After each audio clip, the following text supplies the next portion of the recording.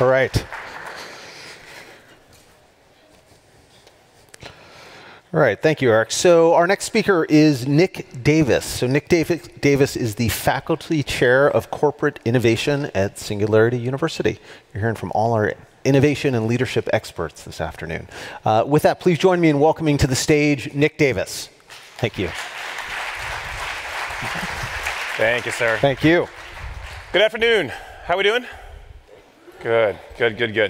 My name is Nick Davis, as Will said. I lead our enterprise division globally for Singularity. I've got you for about 15 minutes. I'm going to take you through a new initiative that we're rolling out this year and show you one of our latest models and methodologies that we'll be going deeper in tomorrow's workshops. But I'm going to give you a little hint of that content, show you some of the research that we've been doing across our corporate innovation faculty, and hopefully showcase new stuff for you. Sound good? Okay. What I've got up here is a new initiative that we're calling our Future of Innovation Memo. And so ultimately what we're aiming to do is publish a thought leadership piece every year where we're collecting the work that we've done from August to August with our corporate clients, an annual survey that we're going to be doing, and I'll show you some of the results from that, as well as the latest research and insights that our faculty are bringing to bear in the work that we're publishing. We'll gather those insights here from Summit, again, during that workshop tomorrow, and then we'll publish the thought leadership and do a webinar as well. So you'll see that coming if you follow our enterprise newsletter, but I'll show you some of that as we go forward. Wanted to do a call out for my two co-conspirators on this particular project, so Bill O'Connor and Kyle Hermans, two of our other faculty that you'll see here at Global Summit. I believe they're in the room right now, but they've been kind of my partner in crime on this as we publish some of this research. So, a fun quote for you. We often get asked, what is corporate innovation management, right? In the lens of Singularity. And ultimately, as you can imagine, we're focused on the future, right? How do we think about a structured process, a way to innovate as an organization, while we take that lens of the future into account? And so for us, we're always working with our clients to envision that far-off future and then bring it back to today. But we're looking a lot these days around what makes these initiatives successful over time, right? Envisioning that future without an execution plan is still very, very difficult to do. And so we'll talk a lot about some of the components that we're seeing help organizations be successful. A lot of it's mindset, leadership, as Eric had referenced. So this past year, our teams around the world did engagements with 133 global brands. In the current survey I'll show you, we've done 126 interviews with innovation leaders around the world, and then ultimately brought forward the faculty insights and research that we're doing every day. So a lot of work, a lot of insights, a lot of experience that we're seeing from our clients that we try and bring forward to Summit and showcase some of that latest work, and we'll update it every year. So the one question that we've actually found the most interesting results for, and I wanted to bring it forward for the first model that we'll showcase. Regarding the future of innovation, what inputs influence the way that you innovate most? Now, our survey respondents were able to select multiple choices, which is why these don't add up to 100, but it gives you a really good view of people.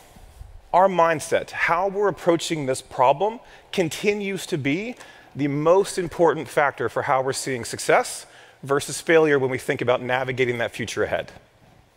So for us, it was really important to notice this. So we spent the last month or so actually developing a new framework around the exponential innovator mindset, which I'll show you here. And then again, we'll do some deeper work in it with the workshop tomorrow. Hopefully this is surprising to you all as well. So one part of this that we wanted to do was bring real-life exponential innovators to bear and showcase some of the amazing work that they're doing.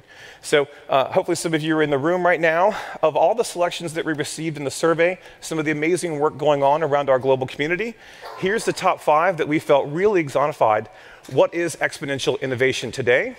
And we'll be publishing more thought leadership around each one of their 5 projects coming soon.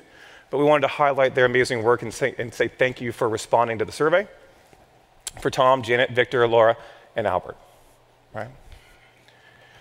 So some overarching themes. So what we really heard was that mindset, as I said, who and what we are, how we're actually thinking about the innovation work that we're doing is really one of the most important factors for how we're thinking about being successful in the future. But one of the other ones was we talk a lot about moonshots. But ultimately what we see a lot from our clients is that they're still doing a lot of incremental work, right? The ways that we're investing, the ways that we're actually still trying to navigate ahead is still very, very incremental in execution. And so matching up those two, right, the far-off vision for the moonshots and then investing there appropriately is still one of the bigger learnings that we're seeing. And so for us, I'll show you some of the ways that we think about that, but it's a big lesson learned across our client bases. And then meaningful innovation. One consistent thing that we saw from a lot of our survey respondents was focusing on the positive, what we call global grand challenges. It was amazing for us to see that most organizations now are saying, I don't just want to have an amazing economic output, I want to make a positive impact in the world. And we're seeing that more and more often with all of our clients.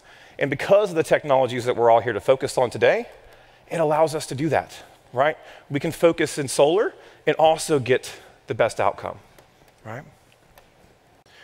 So here's the framework that we're going to talk about. We're going to go in depth for a couple examples here. And so what we've done is put together basically kind of an innovation to innovation framework and think about the different ways that we have to change the way that we think about the world and how we can actually apply these learnings.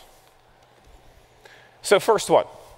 So innovation being, this is the way that we see a lot of the world coming at the problems, and we want to move ourselves, our culture, our people, to this exponential innovation mindset, right? Now, throughout these next 3 days, you're going to hear a lot of, the incremental, blah, to the exponential, right? You'll hear that time and time and time again, obviously because that's the main mantra here at Singularity University. But really living into that is very, very difficult, right? It requires us to invest in a new way, to take chances, to really go at this problem of exponential change, of speed, in a whole new way.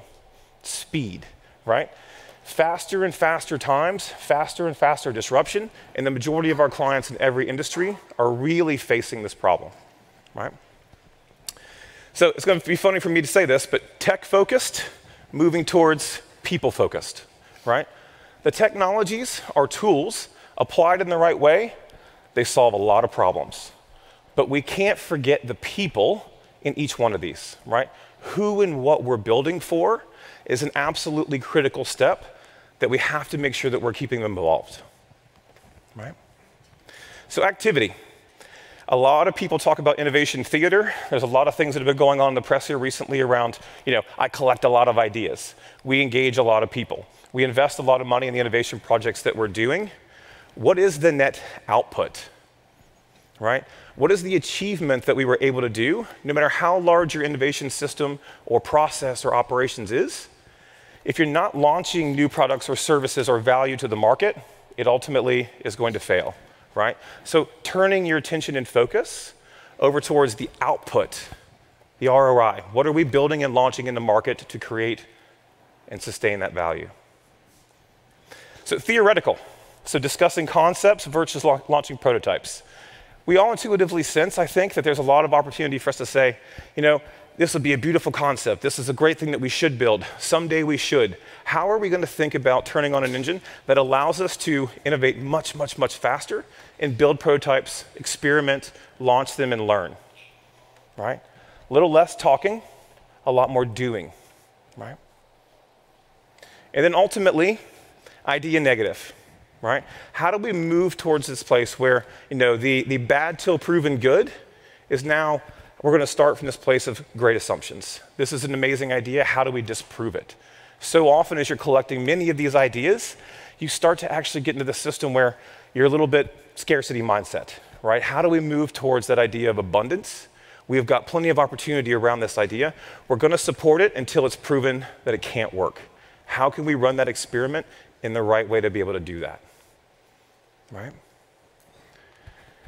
And then, so prediction versus exploration. Now, we're futurists by the nature of what we do. Predicting out that future is obviously a role that we play right across our community. But exploring into it as an organization, not just looking at the macro trends and saying, okay,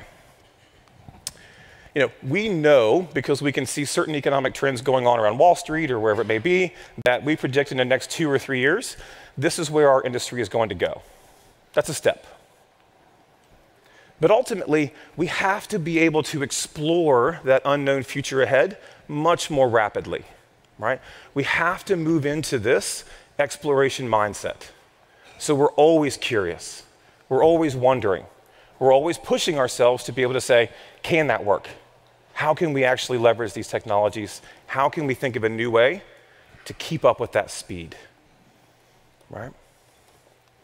So conservation versus ideation.